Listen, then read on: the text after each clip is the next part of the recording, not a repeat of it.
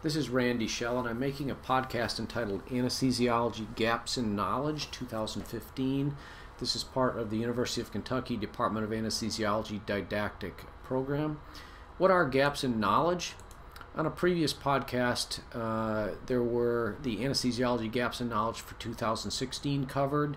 This is for 2015. These are questions on the ITE, American Board of Anesthesia Examination, where the majority of residents answered this topic incorrectly. And the ABA publishes the topics in an attempt to encourage those who miss these questions to learn from them. The first gap in knowledge in 2015 was that an increase in butyrylcholinesterase activity in morbidly obese patients contributes to their relative resistance to succinylcholine. Clinically, we increase our dose of succinylcholine to, for example, 1.5 per kilo instead of 1 per kilo in the morbidly obese patient. And one of the reasons for that is their plasma cholinesterase, which is another name for butyrylcholinesterase. Pseudocholinesterase is another name for the same enzyme. So butyrylcholinesterase, plasma cholinesterase, pseudocholinesterase are all referring to the same thing, and they metabolize succinylcholine as well as mivacurium. Pseudocholinesterase can have a quantitative increase, such as discussed here in obesity, but also alcoholism can do that. Quantitative decrease can occur if the liver is just not making this protein, and it also occurs during pregnancy. It can also be qualitatively abnormal, so it's not an amount that's the problem, it's the enzyme and how it works itself. And when you hear the word dibucane, which is a amide local anesthetic number, dibucane number refers to inhibition of this enzyme by the amide local anesthetic dibucane, which is normally 80%. It inhibits this enzyme 80%.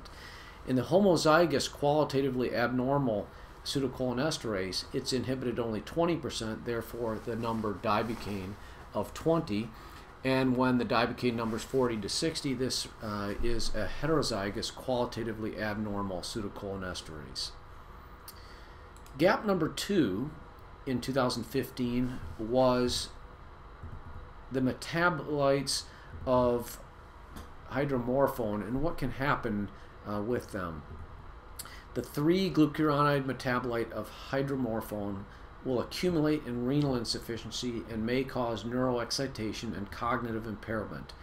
That was the gap in knowledge. On the bottom left is morphine and hydromorphone metabolism and the active metabolites that can accumulate in renal failure.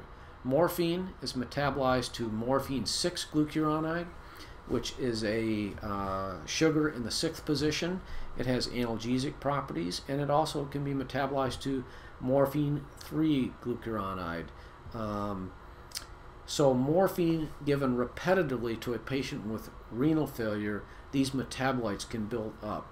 Hydromorphone also has a 3-glucuronide metabolite, which has no analgesic effects but is a potent neuroexocytotoxic effect, and it accumulates in the CSF. In the table in the far right, there's some recommendations for opioids in renal failure.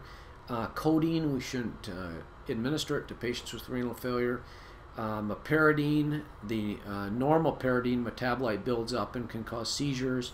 Morphine, we said, had 2 major metabolites, the 6 and the 3-glucuronide, and tramadol is not recommended in patients with renal failure. Fentanyl appears to be safe, as does methadone, and hydromorphone, we said, has a 3-glucuronide metabolite. That was the gap in knowledge, because that metabolite can cause neuroexcitation and cognitive impairment postoperatively in patients with renal insufficiency. The third gap from the in-training exam in 2015 was that dehydration will increase the strong ion deficit. I think there's a fair amount of confusion about strong ion and what it means and how it relates to arterial blood gases and blood gas management.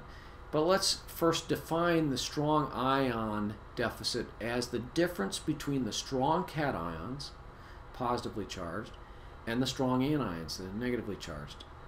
So strong ion difference is equal to the sodium plus potassium, plus calcium, plus magnesium. These are the cations, minus the anions, chloride and lactate, and there's some that are not measured.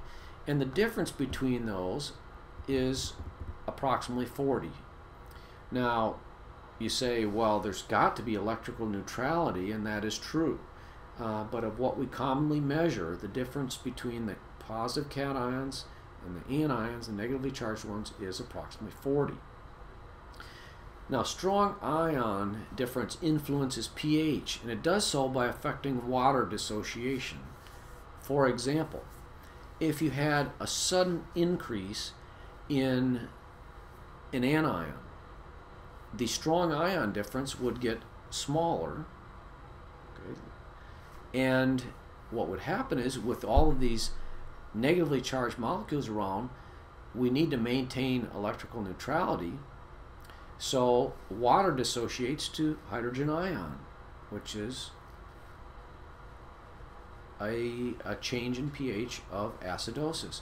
This is the classic example of hyperchloremic metabolic acidosis that occurs with large volume saline resuscitation. Lots of chloride. Chloride comes in, reduces the strong ion difference, and causes the dissociation of water to hydrogen ion to maintain electrical neutrality. So there's some things listed here that increase strong ion difference and decrease strong ion difference, and let's go over those next. Dehydration, which was the gap in knowledge, causes a contraction alkalosis. We frequently see contraction alkalosis in patients on diuretics like furosemide, and dehydration increases sodium, which is a strong cation. And so if you have a buildup of a strong cation, the strong ion difference becomes greater than 40, and so it increases the strong ion difference. Chloride loss that it can occur with an NG suction. If you lose lots of chloride, you can see how that would reduce the strong anion side, and the difference between the positives and the negatives would become greater, and you have an increased strong ion difference. Things that decrease the strong ion difference, as previously mentioned, large volume saline resuscitation. Saline being 0.9 normal saline is what we're discussing, where there's 154 milliequivalents per liter of sodium and 154 milliequivalents per liter of chloride. Well, 154 milliequivalents per liter of chloride is a huge amount of chloride compared to what's normally in our blood. So if you resuscitate with this large volume of chloride, you can see that the strong anions would increase, which would decrease the strong ion difference, because you have positives minus negatives, which is normally 40. Now you add some negatives, the chloride, to it, and this strong ion difference becomes smaller. So there's a decrease in strong ion difference, and water has to dissociate to form hydrogen ion to maintain electrical neutrality, and we get the classic hyperchloremic metabolic acidosis with large volume saline resuscitation. Increased lactate or keto acids, such as occurs with diabetic ketoacidosis, can also increase the negative side of this equation and make the strong ion difference less. Gap number 4 was that a child functioning at a high cognitive level is likely to have increased preoperative anxiety. When we see children preoperatively, it is good to know what things are associated with increased risk of anxiety in these kids. Now, anxiety is quite prevalent.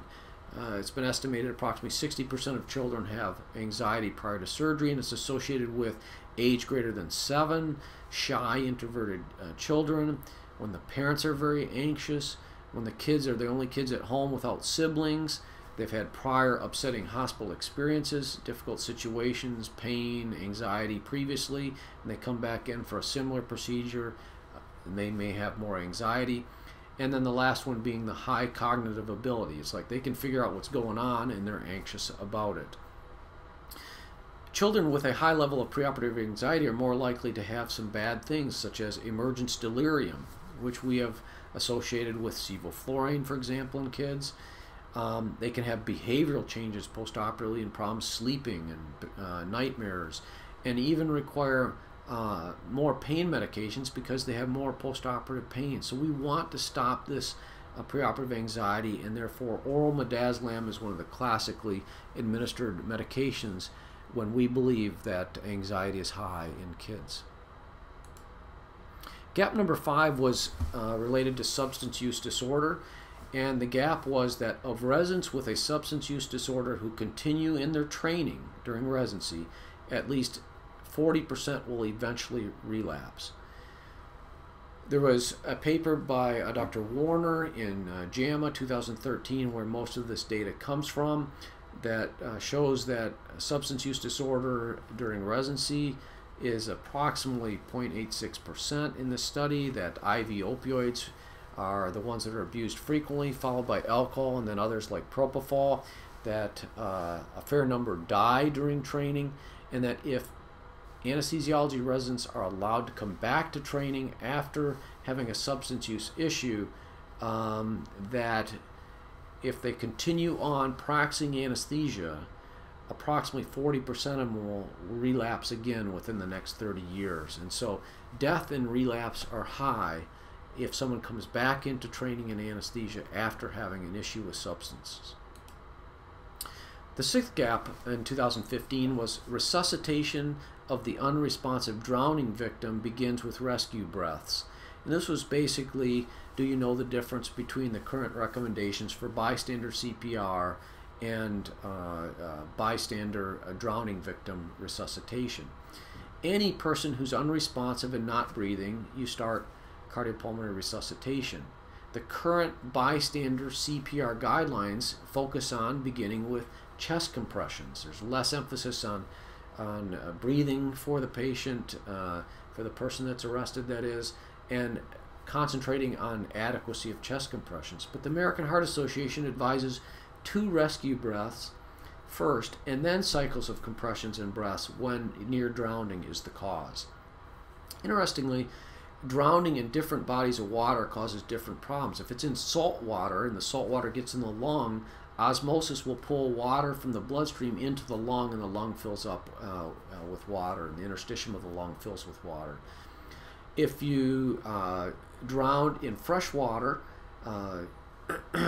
near drown that is, the fresh water comes in to the lung, and it is hypoosmotic and can cause dilution, go into the bloodstream and dilute the red blood cells, cause hemolysis of the red blood cells, change the electrolytes, like as potassium concentration, which can be changed.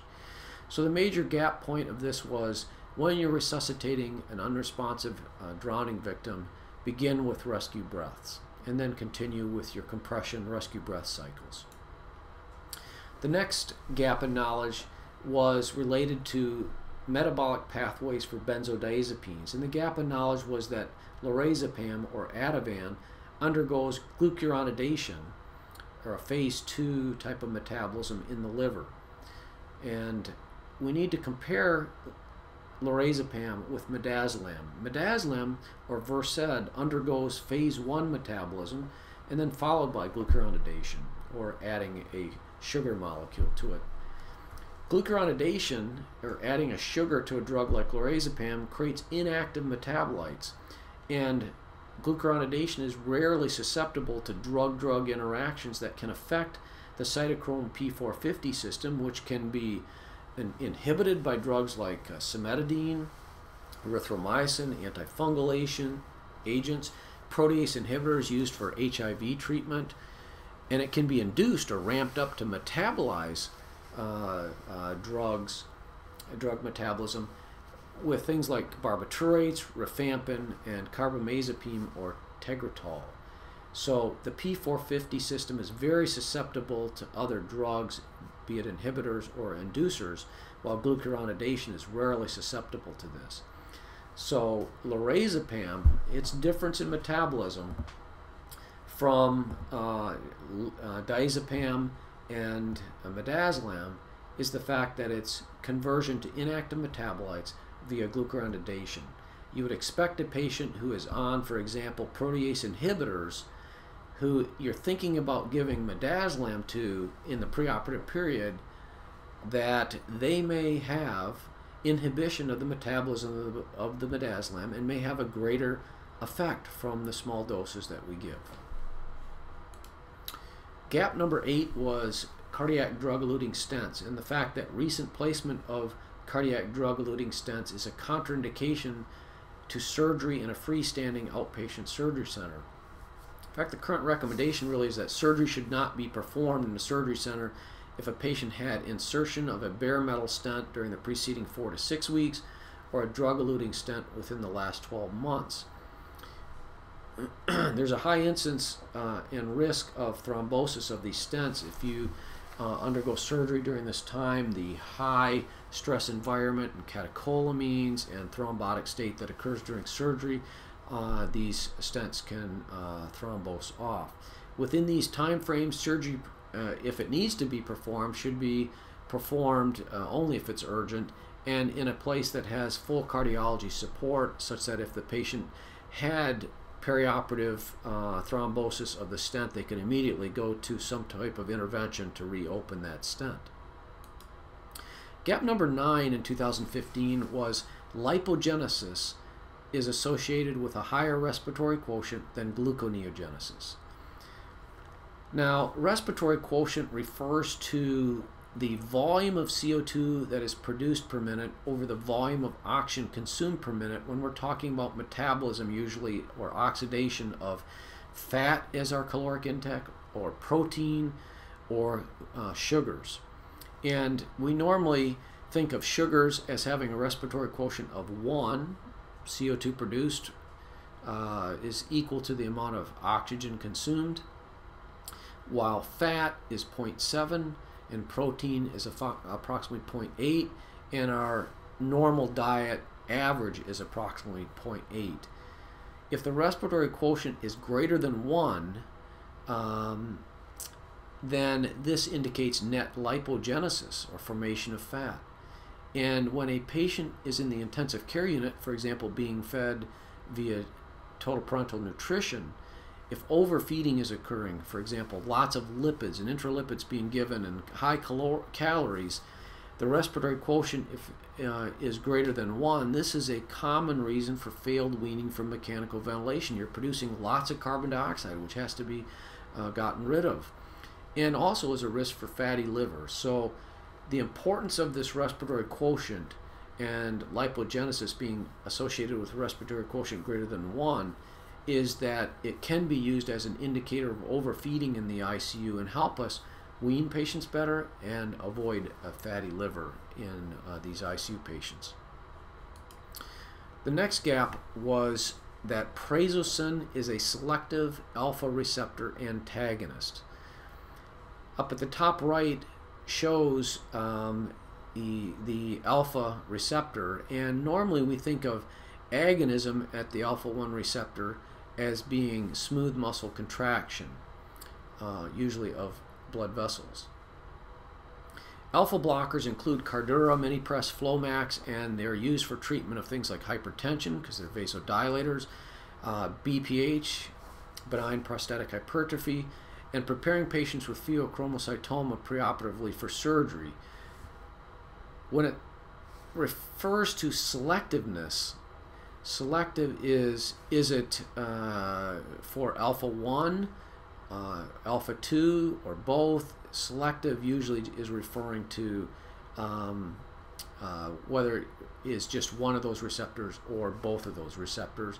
And in the case of non-selective, in the graph on the far right, you can see that we have both reversible and irreversible alpha receptor antagonists. And these are the drugs that are occasionally used to treat patients with pheochromocytoma prior to surgery. Phenoxybenzamine is irreversible. Phentolamine and tolazoline are reversible alpha blockers, and they're non-selective. The selective alpha-1s are the most common, the drugs like prazosin and terazosin and the other ones listed here. The 11th gap was that an infant with a tracheoesophageal fistula and esophageal atresia may also have coarctation of the aorta. The important point to realize is that cardiovascular anomalies are highly associated with esophageal atresia. The Vactorol abbreviations for the V standing for vertebral anomalies, the A standing for anal atresia, C for cardiovascular anomalies, T for tracheoesophageal fistula, E for esophageal atresia, R for renal or radial abnormalities, and L for limb anomalies. So TE fistula, esophageal atresia, cardiovascular anomalies, including coarctation of the aorta. Number 12 gap was that the ASA guidelines recommend that a backup power source be available during delivery of an office-based anesthetic. Office-based anesthesia, ASA and JACO guidelines include that you have to have appropriately trained and credentialed anesthesia personnel, and properly maintained anesthesia equipment, standard ASA monitoring, recovery room that's staffed by trained nursing personnel, availability of emergency equipment, and a plan for emergency transport of the patient to a comprehensive care center if some complication occurs.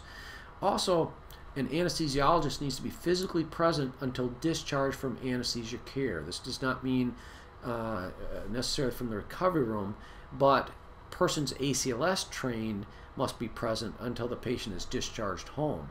And if you're using triggering agents, volatile anesthetics, and succinylcholine within that center, then you must have MH treatment available, including dantrolene.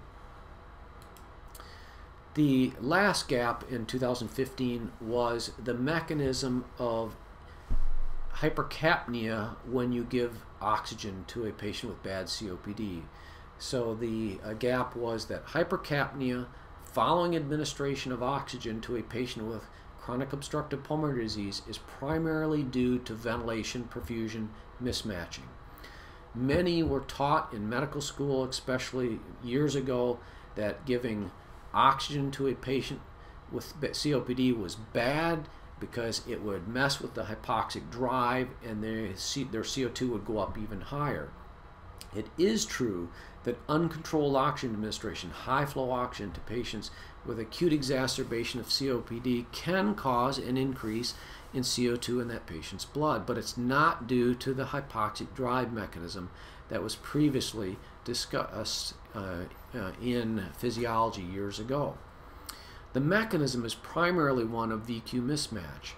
When you give oxygen therapy, it counteracts the normal hypoxic pulmonary vasoconstriction that is present and can open up lungs and blood flow around lung alveoli that should not be opened up, for example, and cause blood to go places that you would not want it to go to otherwise. And so oxygen therapy can counteract HPV, alternate ventilation perfusion ratios, and is the major reason for the oxygen-induced hypercapnia that can occur, VQ mismatch. But there's also another mechanism, and that is the Haldane effect. Deoxygenated hemoglobin, blood that's going out to our tissues and has had the oxygen removed, when it comes back to the lung, it has a greater tendency to bind carbon dioxide, and that's great. That's what we want it to bind the carbon dioxide there. Much higher than oxygenated hemoglobin does. So when you give oxygen to a patient, it increases the oxyhemoglobin and causes a release of more carbon dioxide from the hemoglobin. So the main mechanism for hypercapnia when you give uncontrolled oxygen to a patient with COPD is VQ mismatch with a secondary Haldane effect, and not because the hypoxic drive mechanism is altered. If you'd like, listen to and view Gaps in Knowledge 2016 and 2014, which are on separate podcasts, but this finishes Gaps in Knowledge for 2015, and I hope you have a wonderful day.